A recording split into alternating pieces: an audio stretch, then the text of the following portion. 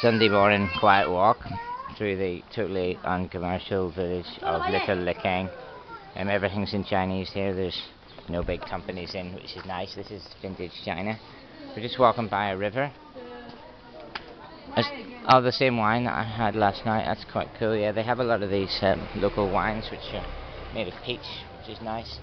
And we're just walking along through the village because the weather's favourable and it's not too touristy.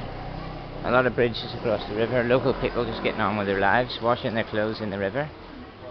That's the way to do it, wash your clothes in the river. And lots of nice old style buildings here to admire on our walk round. Some postcards and souvenirs there.